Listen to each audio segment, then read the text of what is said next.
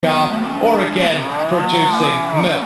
That is the Gloucester, and some of the genetics there is some of the oldest genetics you'll find in cattle in this country, and it's a compliment to those who still breed them, the job they do in maintaining the breed here in this country. The Guernsey and the Jersey are the last of our dairy breeds here today. The Guernsey and the Jersey, both from the Channel Islands, both high quality milk producers.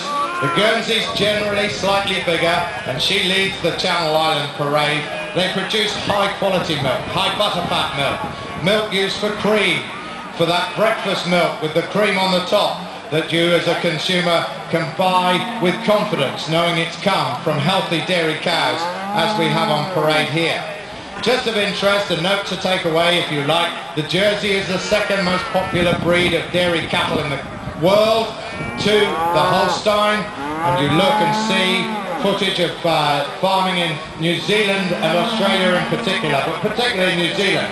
There are huge numbers of Jerseys producing quality milk in that area of the country where the grass is rich and where a rich milk is produced from the Jersey dairy cow.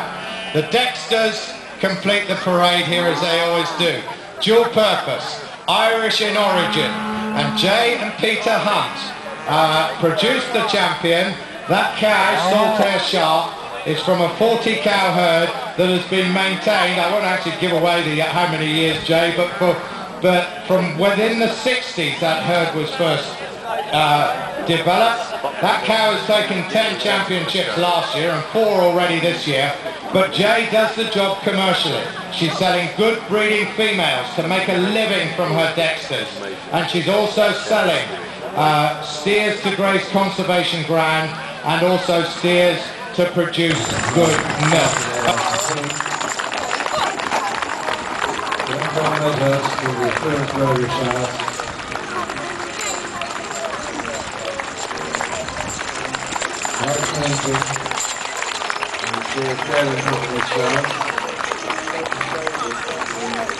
Last but not least, Mrs. Steele with her lovely pair of Sussex in Canada.